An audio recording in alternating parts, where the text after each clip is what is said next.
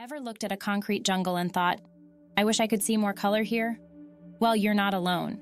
Hi there, I'm Rosie from 416 Flowers, and today we're going to turn that wish into a reality. We're diving into the world of urban flower gardening, showing you how to grow flowers even in the most limited city spaces. Now, before we get started, if you're new here, don't forget to hit that subscribe button and the bell icon so you never miss an update from us. We're all about spreading love, one flower at a time, and we'd love for you to join our blooming community. Urban gardening is not just about adding a splash of color to your surroundings.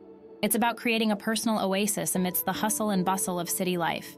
It's about nurturing life, even in the smallest of spaces. And trust me, there's nothing quite as rewarding as seeing your little garden thrive amidst the concrete and steel. Whether you have a tiny balcony, a small patio, or just a sunny window, you can create your own urban flower garden. It's all about choosing the right flowers, understanding their needs, and giving them a little love and care. And don't worry, I'll be guiding you through every step of the way. Now let's get our hands dirty and start planting some love in our city spaces. All right, that's it for today's video. I hope you're feeling inspired to start your own urban flower garden.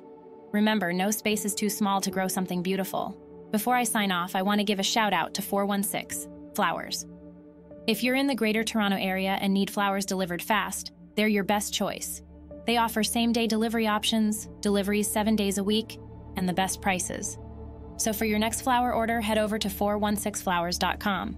Thanks for watching, and remember, let's spread love one flower at a time. Until next time, happy gardening.